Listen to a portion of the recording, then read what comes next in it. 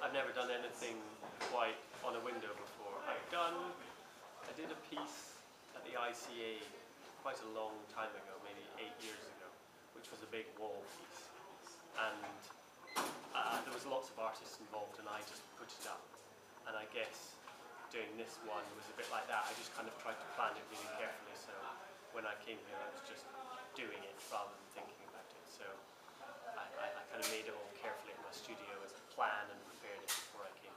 I guess in a way I did it exactly how I draw a comic, actually, just much, much bigger. Because when I'm drawing my cartoons, I'll do a very careful pencil version, which I even fiddle about with on Photoshop before printing it out and tracing it for the actual page on Lightbox, and then working into it more. And here I pretty much did the same thing, just on a giant scale. I took a small drawing and blew it up on my computer, printed it out in parts and stuck it all together, and then just traced it onto the window. So it was kind of, all the work was done before I got here, and it was just trying to make sure the texture of the line came out nice.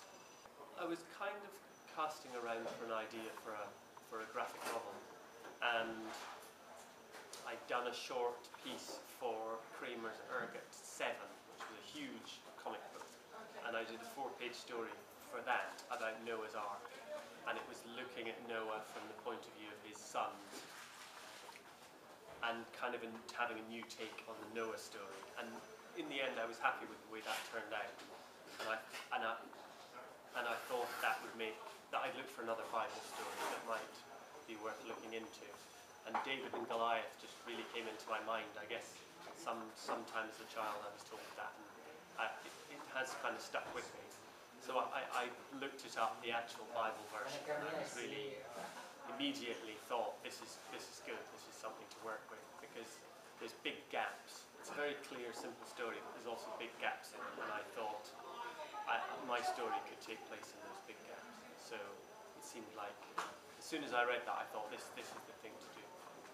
And I also like the idea that David's triumph is Goliath's tragedy, so it's a kind of perfect story to turn around and look at from Goliath's point of view.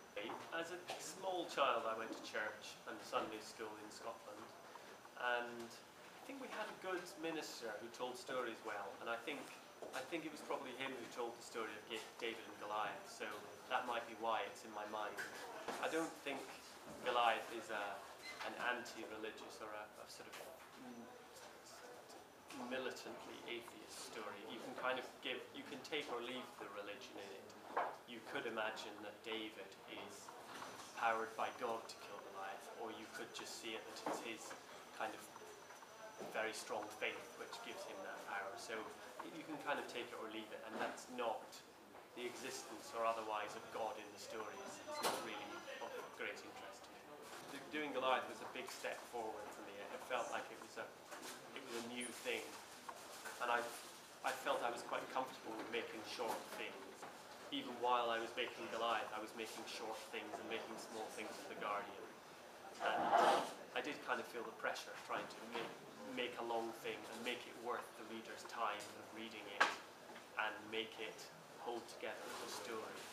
And I really wanted it to be a tight story that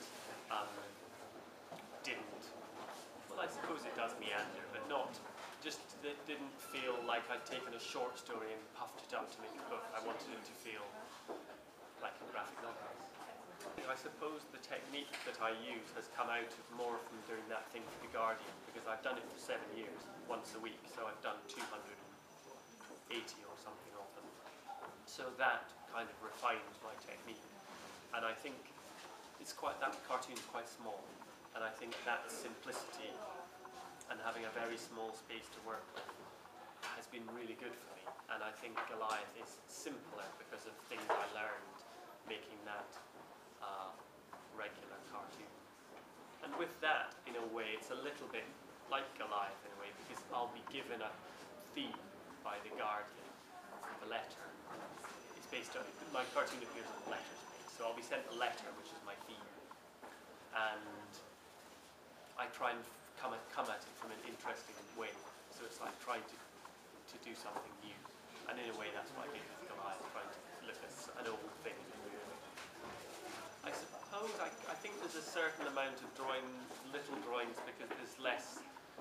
It stops you being over fiddly with them or worrying about them too much. And in the sketchbook, I find that I don't feel the pressure if I'm just doing a little drawing. And also, in a way, I suppose I'm making up little things which I can then build comics and stories out of. And when I was a kid, I used to always draw in the margins of my school books, and I think it kind of came out of that, just doing small drawings which appear in the corner of things. So it's just naturally the way they come out.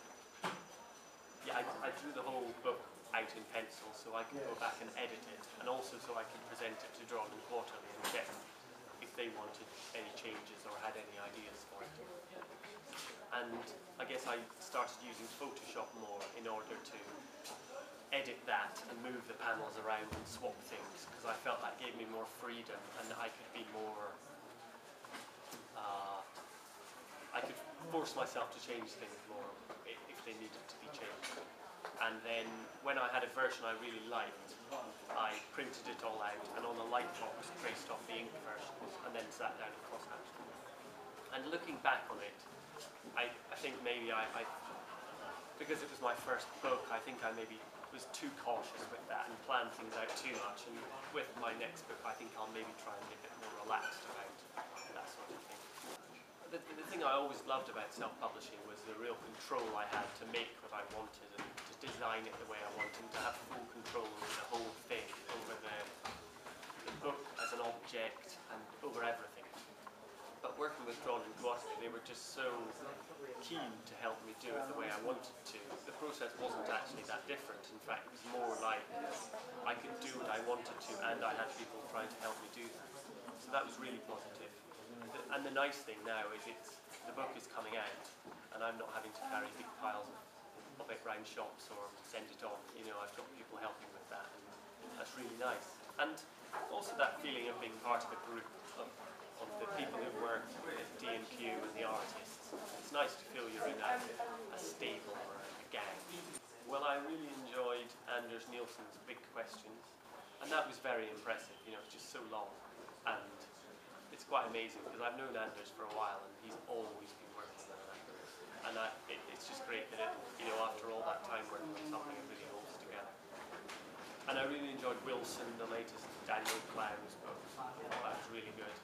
A really good story, and really tight, which I liked about it. The work of Jason really inspired me. I think just the simplicity of his storytelling. I really like making comics which can be kind of interesting drawings and puzzles, and can be